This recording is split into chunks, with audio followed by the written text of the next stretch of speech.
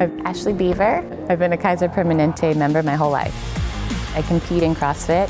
I thought before I wanted to be in the business world and work at a desk, and quickly realized that wasn't my lifestyle. Found that I was competitive in it and decided to compete around the world, which has been really cool. So she came to us, was having some knee pain. Ashley had a longitudinal fracture on the outside of her kneecap. I was so discouraged. How am I going to get through this season? This is my life. If we had not diagnosed this injury, there's a good chance that she would have never done CrossFit again. Oh my gosh, the new sports medicine department is awesome. Just being able to visit there and see it, I think it's such a cool place. So the role for us is to get the patient back to whatever they were doing before. It's a team approach, so you have your physician referral. They will kind of guide us upon timelines, and then my job is to then, within those timelines, progress towards certain goals, usually starting off with range of motion or movement, then from range of motion to strength, and then strength back to function.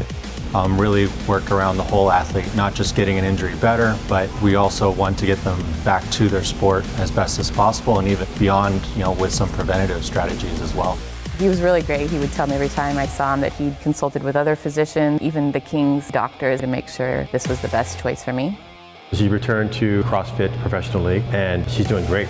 The competition I just did in Argentina, it was the first competition I've done in a whole year. We won the competition. I'm just beyond grateful to them, and they were the first people I wanted to tell.